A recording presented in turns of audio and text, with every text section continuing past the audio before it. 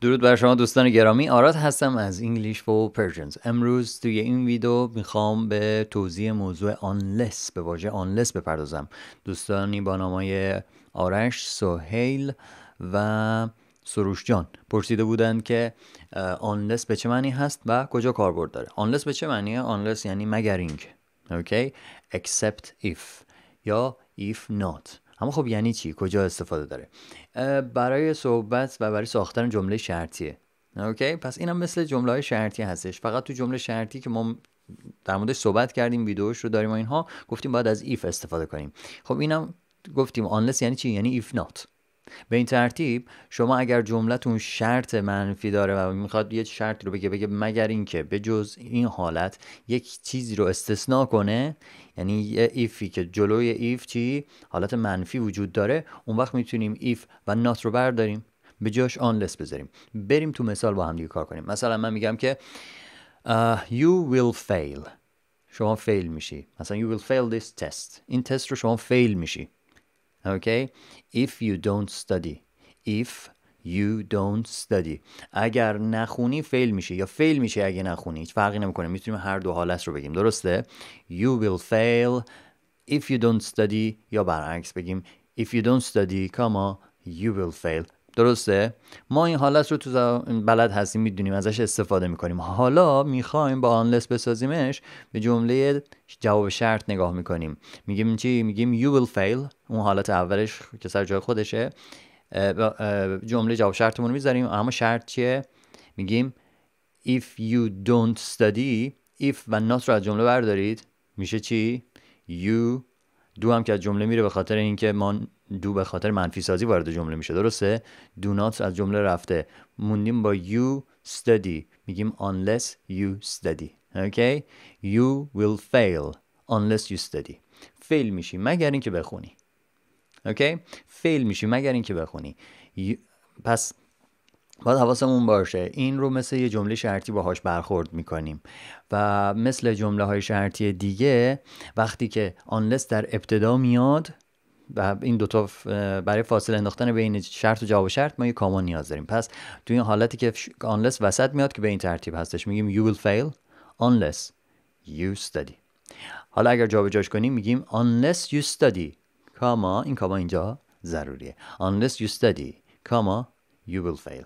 مگر اینکه بخونی فیل میشی، یعنی به جز اینکه بخونی، یعنی راهی جز این نیست. اگر این کار رو بکنی، اگه نه که you will fail. اوکی؟ یعنی میاد اون حالت غیر از اون اگر باشه رو میگه چه اتفاق میفته. you will fail. اوکی؟ بریم حالا با چند تا مثال با هم دیگه بررسیش کنیم. مثلا این دفعه با unless جمله ها رو میسازیم. جمله چی؟ مثلا I can't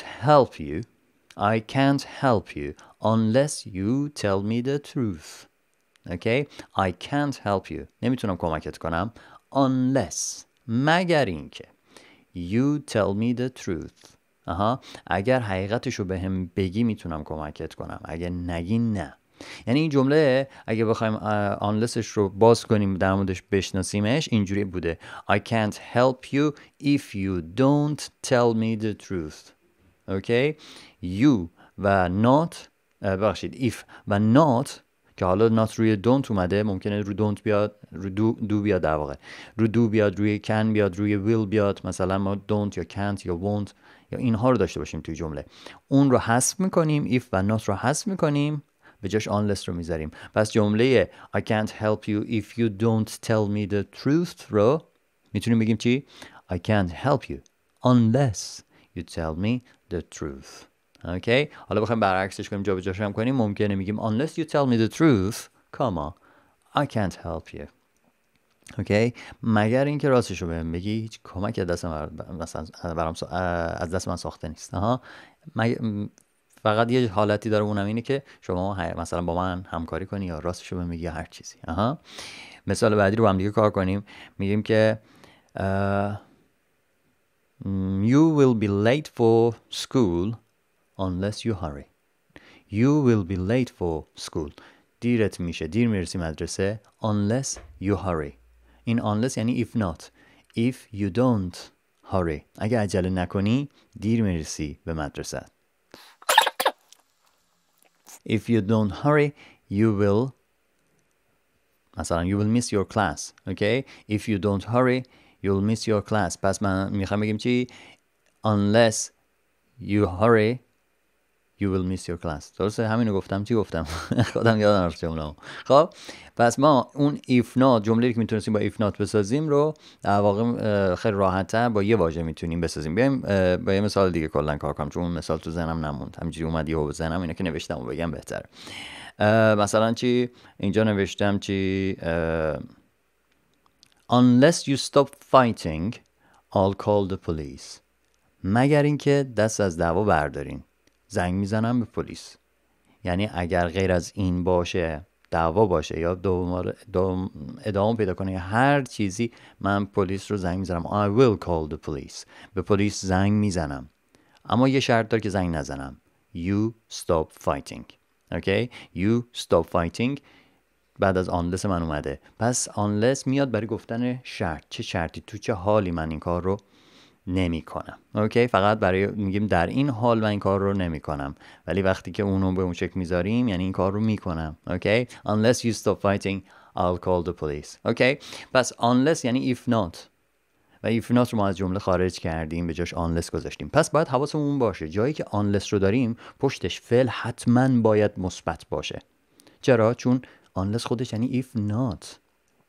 پس یک کانوتیشن منفی، یک حالت منفی، یه بار منفی خودش داره. به این ترتیب پشت سر منفی ما نمیتونیم بیایم منفی بیاریم، بگیم مثلا if you unless you don't fight. نداریم تو انگلیسی همچین چیزی نداریم. unless خودش منفیه، don't هم منفیه، نمیتونیم تو یه سمت نمیتونیم. آره پشت سرش ممکنه مثلا توی اون پس از کاما یا پیش از unless ممکنه ما منفی داشته باشیم، اما اون واژه، اون فعلی که پشت سر یعنی پس از unless میاد، اوکی، جلوتر میاد، اون حتما باید مثبت باشه و منفی نه و پرسشی هم نه. پس unless فقط توی جمله مثبت میاد ولی منفیه. چرا؟ چون unless منفیه. مثل never.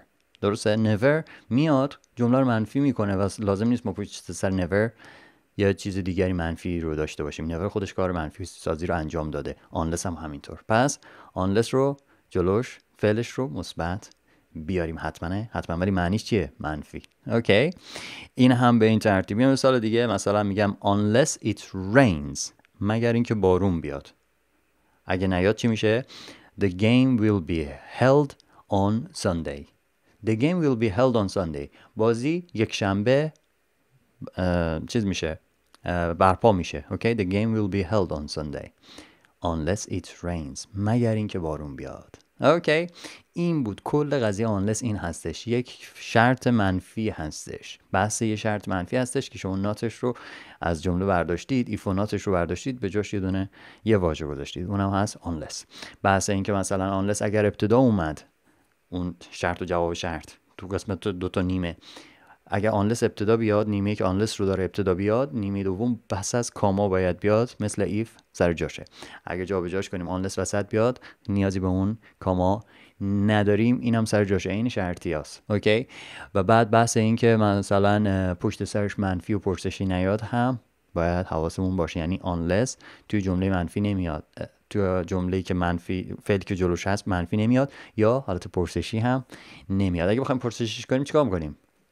میگیم if not. برش میگردیم حالت if not. این کلا unless بود. unless چیز عجیب غریبی نیست، خیلی کاربرد نداره مثلا if not توی حالت روزمره. خب if not بیشتر کاربرد داره چون میتونیم به هر چیزی وصلش کنیم، ولی خب اگر unless هم استفاده کنیم به هر حال به این معنی هست و باید این نکات رو حواسمون بهش باشه. حالا باید یه سری جمله بسازیم، خودمون رو باهاش بیشتر و بیشتر آشنا کنیم. میتونید جمله هایی که میسازید رو زیر ویدیو کامنت کنید، حتما بررسی میکنم و پاسخ رو بهتون میدم. پیروز و شاد باشین. بدرود.